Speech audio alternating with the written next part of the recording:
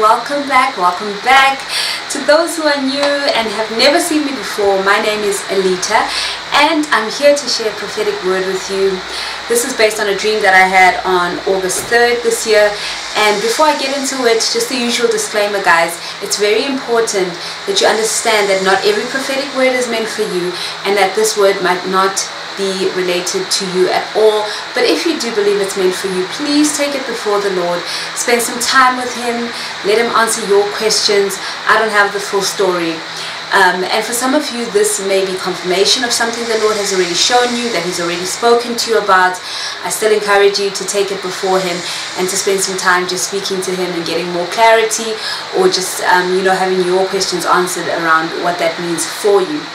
Okay, so let's get into the dream before I get into the interpretation, of course. So in this dream, I was at a department store here in South Africa. It's a big department store chain. It's called Woolworths.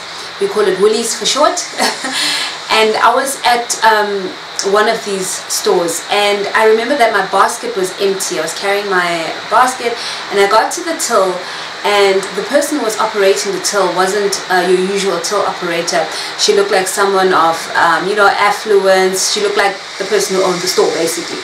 So she asked me if I wasn't going to buy anything, and I said, well, I need some eggs. So I grabbed 2 trays of eggs, which were close to the till there, and I opened them, and they were both it was just a mess in both of them. The eggs weren't looking that great, and I remember her suggestion was, why don't you take some of the eggs from the one tray and put it in the other tray, so that one tray is full and you don't have 2 like half full trays. And I thought, oh well, that's a great idea, because I really actually wanted just one tray. So I did that, but the tray still wasn't full, and the eggs just looked really, really bad. So I left without buying anything. Oh, before I left without buying anything, she kept trying to she kept trying to sell them to me, giving me all the reasons why I should buy it and how great it will be. And eventually I said, no thank you, I'm not buying. Then I left. And then I saw this boutique, and it was the same woman inside the boutique, and it was closed. And I remember thinking, oh, I wonder when they open again. And I kind of waved in to kind of ask, like, when are you open again? And she said, yeah, maybe tomorrow, I don't know. Fine. Then I left, moved on to the next store, and I was back at the Woolworths, but it was different this time. It looked more like more like a game store. Game is like, what can I say, games like Walmart, I think. Just to give you guys perspective. So as I entered, it was the first section that was there was the baby section, where you have baby carriers, the prams, strollers, everything related to baby things. That was the section. And I remember seeing 2 guys. These guys were not the richest looking guys, and I think they were trying to buy a pram or something, and they had this manual. And I remember interacting with them and seeing like asking them questions like, oh, you here to buy a pram and stuff like that. And they asked me as well, are you also here to buy baby stuff? And the dream pretty much ended there. Just so you know, in the dream I felt like I knew that I could help them with the manual. Like I knew that I could help them without using the manual, if that makes sense. So that was the dream. Next, I'm just going to go into the interpretation that I wrote down, and then I'll talk about the prophetic word and the symbols in the dream. So the interpretation is as follows. For some of you, you are in a season of awakening, and you've been fed or told things that aren't right. You no longer want to subscribe to these falsehoods, and your turning away will put certain organizations out of business, in a sense. It will affect them economically. The underdogs are coming up, and you have a key part to play in leadership, in helping people, because you've been through a certain amount of training that the Lord has put you through. Okay, so that's the gist of what the dream means without adding anything to it. Now, when we get into the prophetic word, I just want to start off by reading scripture. I'm reading from Isaiah 40 verse 28 to 31, and it says, have you never heard? Have you never understood? The Lord is the everlasting God, the creator of all the earth. He never grows weak or weary. No one can measure the depths of His understanding. He gives power to the weak and strength to the powerless. Even youths will become weak and tired, and young men will fall in exhaustion. But those who trust in the Lord will find new strength. They will soar on wings like eagles. They will run and not grow weary. They will walk and not faint.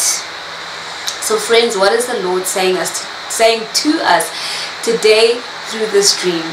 It is seen as a trusted brand.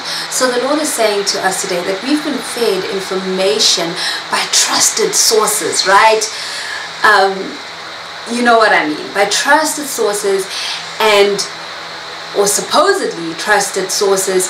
And you know, most of the world falls for everything that we are fed, everything that we're told, everything that we are taught. And these trusted sources, I'm not only talking about just the news, the newspapers, I'm talking about everything, where all the places that you can get information. I'm even talking about the education system. Through all those channels, we're being fed certain information. These are trusted sources.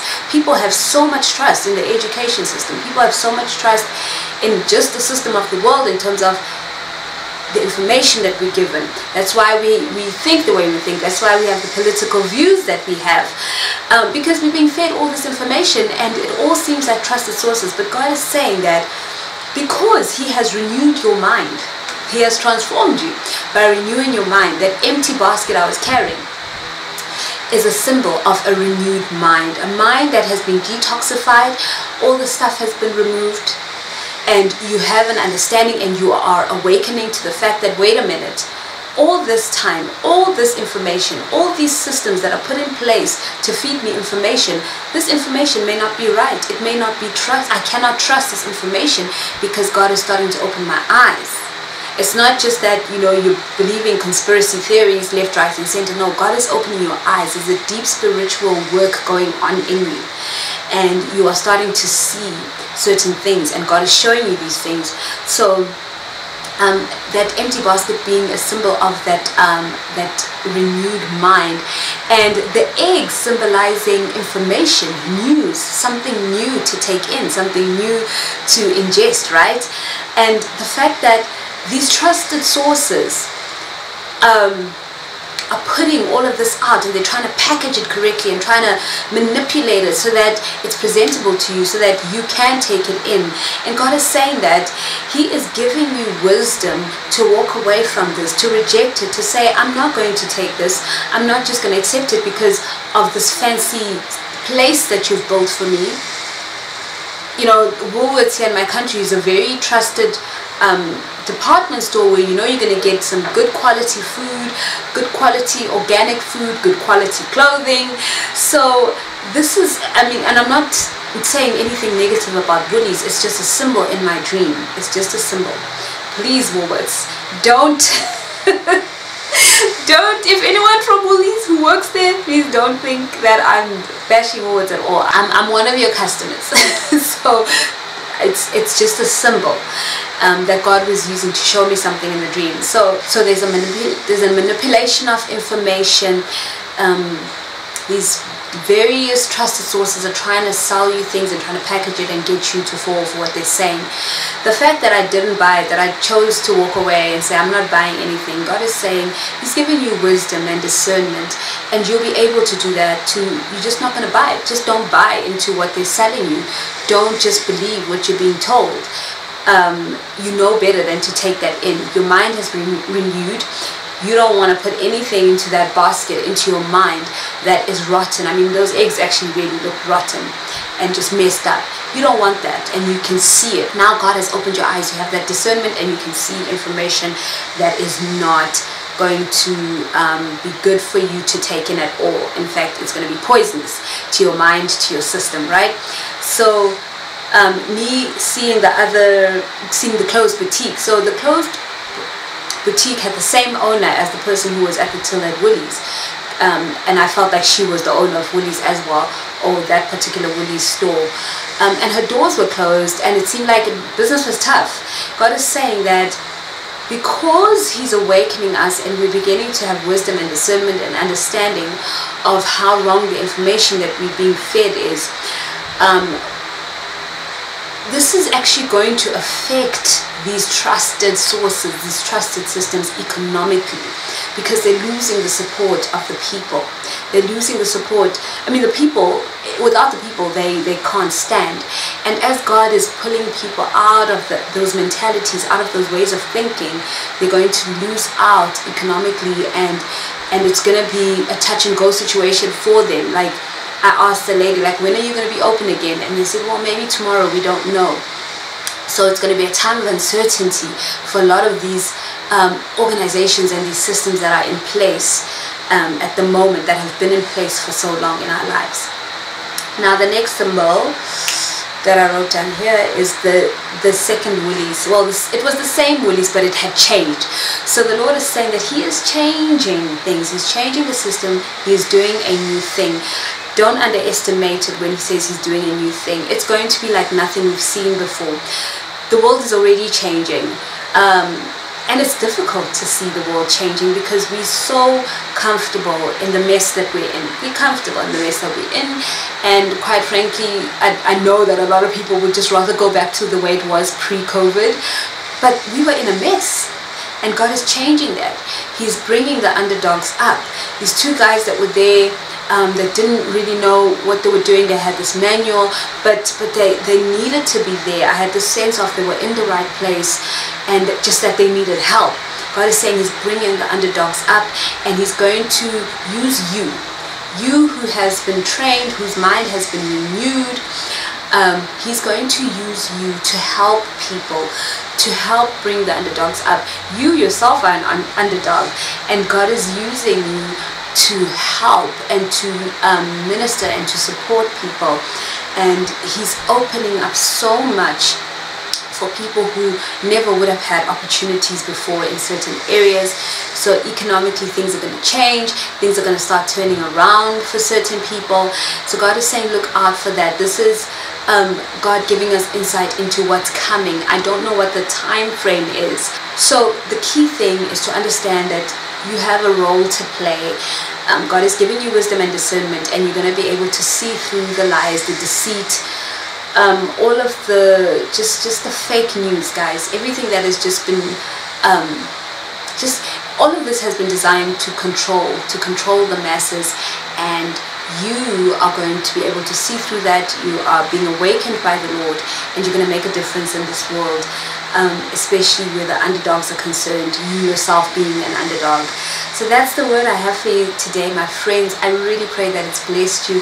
It has blessed me, as it always does. And yeah, I look forward to seeing you guys again soon with whatever the Lord wants me to share with you. And friends, I just want to say to everyone who supports my ministry in whatever way, some of you are praying for me, some of you come and you share some really confirming prophetic words with me. Some of you just encourage me so much. Like, you bring me to tears with your encouragement, because on one side there are people that are just tearing me down, but when I get your encouraging emails or just comments where you just build me up, I'm so grateful for that, and it touches my heart so much. Some of you, you know, you sow into this ministry financially, and that alone is just a blessing, because I'm able to do certain things that I wasn't able to do before. I'm able to create music, and guys, there's new music coming to you. I'm so excited.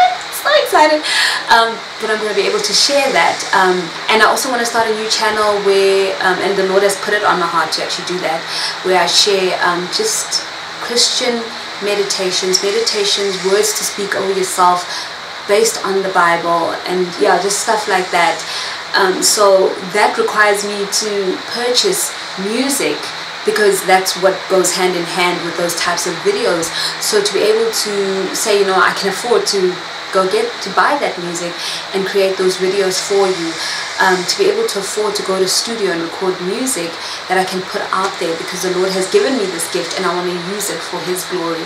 And on a personal level, to just be able to take care of my children has been such a blessing this whole year. And I just want to thank you guys so much for your support. And guys, there's never an obligation to sow in any way. I'm here because the Lord asked me to be here. He said, go on, I'm gonna take care of you. Because I was like trying to look for a job, and he said, nope, I don't want you to go back to the corporate environment. I want you here ministering to the people. So I'm doing this because the Lord told me to. If you never put a single cent towards me or never pray for me, it's okay, because the key thing is that I'm here ministering to you, and that's what the Lord has called me to do. So I'm so grateful, and I thank you so much. And I've spoken for long enough. Remember that you serve a wonderful, loving Father, and you, my friend, are so special to Him.